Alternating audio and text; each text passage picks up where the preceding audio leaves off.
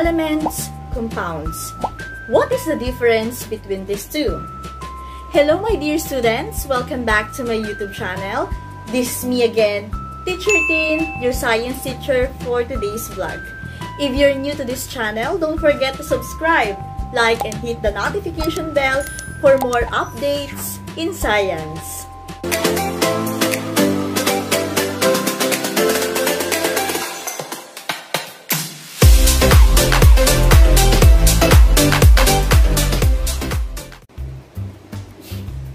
For today's vlog, we are in Quarter 1, Week 2, Module 2 of Science 7. And our topic for today is elements and compounds. But before we proceed in discussing this topic, let us have the major classification of matter first. And let us define matter. Ano ba pag sinabi nating matter? Okay, alam naman natin lahat na when we say matter, it is anything that occupies space and has mass, and it is around us. Now, what are the two major classifications of matter? So, we have two major classifications of matter, and this is the pure substance and mixture. Okay, ano ba yung pagkakaiba ng pure substance and mixture? Sige nga, i-recall natin. Okay, pag sinabi nating pure substance, it consists of a single type of substance. And when we say pure substance, it is any substance that is composed of one type of atom or molecule. Pero, pag sinabi nating mixture, it consists of two or more pure substances. Okay, nakita niyo yung pagkakaiba? Kapag pure substance, single type of substance lang or one atom or one molecule. Pero kapag mixture, madami. Ano? What else? Pag sinabi nating pure substance, hindi niyan kayang i-separate. Hindi kayang i-separate into other substances by physical method. Ano? Pagdating sa pure substance. Pero kapag mixture, it can be separated into its components by physical methods. Now, what are the categories of pure substances and mixtures? Okay, so unahin natin yung mixture. Sa mixture, it can be broken down into two. We have the heterogeneous and the homogeneous, which is pag-aaralan natin sa kasunod na vlog. And when we say pure substance, nahati naman ito sa dalawa. Okay, at ito tinatawag natin na element and compound, which is yung i-discuss natin sa vlog na ito. Okay, so tingnan nga natin. Magkaroon lang tayo ng kaunting quiz. So, sabihin nyo nga kung ito yung element or compound. And then mamaya, papakita natin kung ano yung sagot. Number 1. Copper. Is it element or compound? Okay, next. We have the oxygen. Element or compound? Okay, number 3. We have carbon dioxide. Element or compound? How about the gold? Element or compound? And last, we have water. Element or compound? Okay. Later, sasagutin natin yan. Are you familiar with the periodic table of elements? Okay, papakita ko sa inyo. Yan. Okay. So, those 118 elements in the periodic table are the alphabet of matter because every tangible material is a combination of these elements. Okay, let's discuss first the element. So when we say element, the elements are categorized into three. We have the metal, non-metal, and metalloid. At meron pa nga tayong tinatawag na noble gases. So paano ba nakategorize itong elements? Okay, bakit naging metal, metalloid, non-metal, noble gases? Okay, so these elements, they are categorized because of their electrical. Anong ibig sabihin nun? When we say electrical attributes, meron kasing mga elements na naglulus, nagbibigay, naglulus sila ng electron at meron din namang mga elements na sila naman yung nag-a-acquire ng electrons. Now, kapag ang isang element ay nag-lose ng electron, nagiging positive charge yan. At ito ang mga metal. Okay? Pero kapag ang element ay nag-acquire ng electron, ibig sabihin, sila naman yung binigyan. Sila naman ngayon yung naging negatively charged. Sino naman yun? Ito ang tinatawag naman natin na non-metal. Okay, ano naman yung metalloid? Yung metalloid, the third group is the metalloids. Metalloids meaning to say, they're not non-metal at hindi rin naman sila metal because they fall into two or between the two extremes. And we also have the noble gases. So, yung noble gases, unlike ng metalloid na, yung metalloid kasi, pwede pa yung ma-persuade. Pwede siyang mag-acquire or mag-lose ng electron.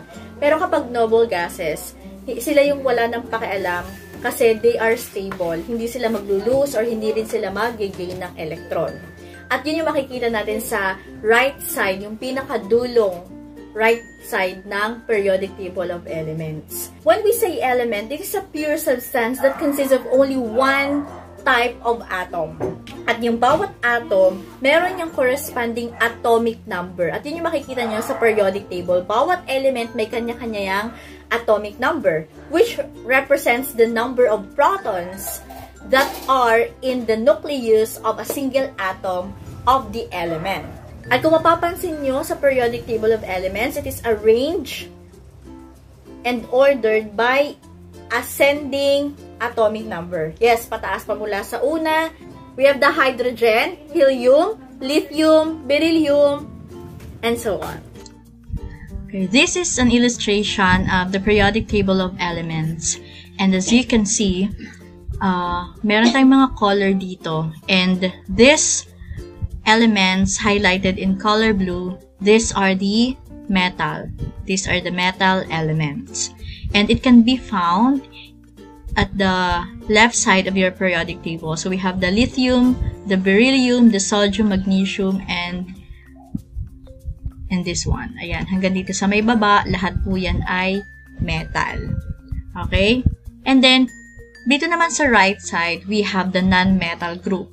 So, ito naman kulay red. So, we have the carbon, nitrogen, oxygen, fluorine. Lahat ito ay non-metal, including itong hydrogen. Okay? So, ayan. And then, ano naman yung pangatlo? So, we have the metalloid. Ang metalloid, kung mapapansin nyo, ito yung itong color green. And, ayan, meron tayong ladder dito. Ibig sabihin, ito yung parang pinaka-boundary ng metal and non-metal. So, madali lang tandaan na itong nandito sa parang hagdan, itong tinatawag natin na metalloid. So, again, sa metalloid, pwede siyang ma-persuade na metal or ng non-metal. Kasi pwede siyang mag-lose or mag-gain ng electron. Depende. And we have the boron, silicon, germanium. Yung sinatawag pa natin isa kanina na noble gases. So, ito yung nandito sa right side. So, lahat ng nandito, helium, neon, argon, krypton, xenon, and radon. Ito yung mga noble gases kung saan hindi na sila nakikialam dito sa metal and non-metal. Hindi, it's either mag-lulus or, hindi na sila kasi ay mga stable elements na. So, hindi na nila kailangan pang mag-gain or mag-lose ng electron. At sila yung wala ng charge. Kasi nga sila ay stable electrons na. Stable elements. Yan. So, this is the periodic table of element. And as you can see, yan po ay ascending order. Ayan. 1, 2, 3, 4, 5, 6, 7, 8, 9, 10, 11, pataas. And yung mga nakikita nyong letter lang dyan, yun yung symbol.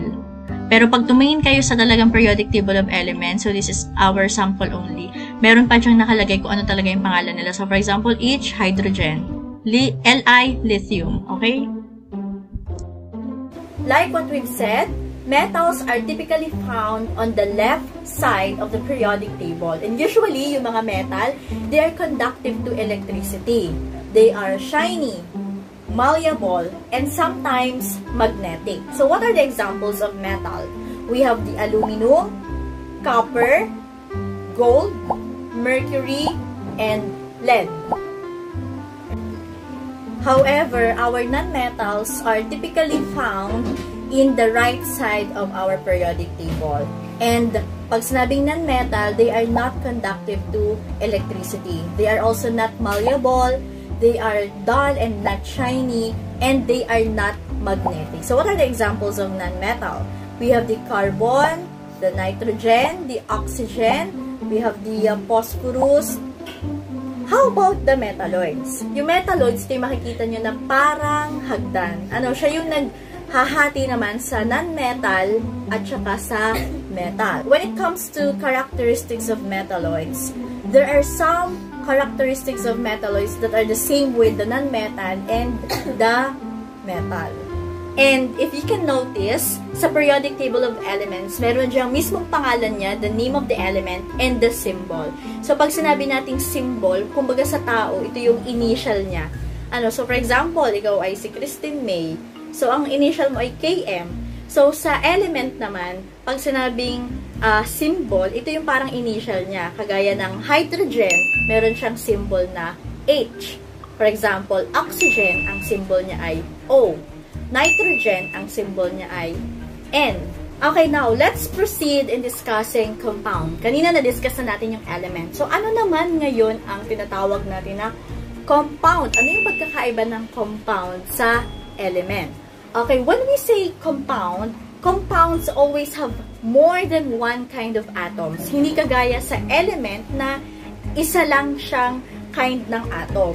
We can divide compound into elements by chemical means. Hindi kagaya ng elements na ang element, we cannot divide the element into two or more simpler substances by physical or chemical means. Pero ang compound, pwedeng-pwede. And when we say compound, there is no upper limit on the type of compounds that can be formed. Kahit madami tayong ma-form, pwedeng-pwede. Kumbaga, unlimited ang formation ng compound. Unlike sa element, na meron lamang tayong 118 elements. At yun na nga yung makikita natin sa periodic table. Kasi isang uri lang sila ng atom. Pag hydrogen, hydrogen lang talaga. Compare sa compound, ano bang example ng compound? So, for example, water. Diba ang water, that is H2O. So, sabihin, meron siyang dalawang atom ng hydrogen at merong isang oxygen. Kaya siya naging compound kasi combination na siya ng more than 2 elements or more than 2 atoms. Another example, we have sodium plus chlorine. So, we have the sodium chloride. Kaya ito yung NaCl. And another example ng compound, we have the ammonia or NH4. Merong isang nitrogen at merong 4 na hydrogen. So, yun yung mga example ng compound. So, makikita nyo naman, di ba? Kapag element, talagang isang-isa lang siya. At again, ang element, hanggang 118 lang siya. Kasi yun yung nasa periodic table. Pero kapag compound, kasi siya yung combination ng iba't ibang atom, so, mas madami. Unlimited. There is no limit. Okay, balikan natin yung quiz natin kanina. Yung 5 examples ng kung siya ay element or compound. So, sige nga. We have the copper. Element or compound? Very good. That is element. How about this one? Helium. Okay. That is also an element. How about this one? Gold. Element also. How about carbon dioxide? Yan, that is compound because carbon dioxide is consisting of CO2. So, you have 1 atom of carbon and 2 atom of oxygen. And then, the next one is water, H2O. Okay, very obvious, that is a compound. Very good. This is the end of our lesson vlog for Quarter 1, Week 2, Module 2 in Science 7. I hope you learned something from this vlog. So, para sa susunod nating vlog, week 3 na tayo, and we will discuss about the mixtures. Okay, ayan. Thank you so much for watching this vlog. Thank you for listening. Again, sana may natutunan kayo. If you're new to this channel, don't forget to subscribe, like, and hit the notification bell for more updates in Science 7. Meron din pala ako mga videos in Science 8, so paki-browse na lang ng aking YouTube channel. See you all in my next vlog. Bye, and keep safe always. This is Teacher Tin, your science teacher for today. Bye! Psst, nag-subscribe ka na ba? Subscribe naman! Ayan, thank you. Pag nag-subscribe ka, ang mag-subscribe nito, papasa ngayong year na to. Yan! Bye!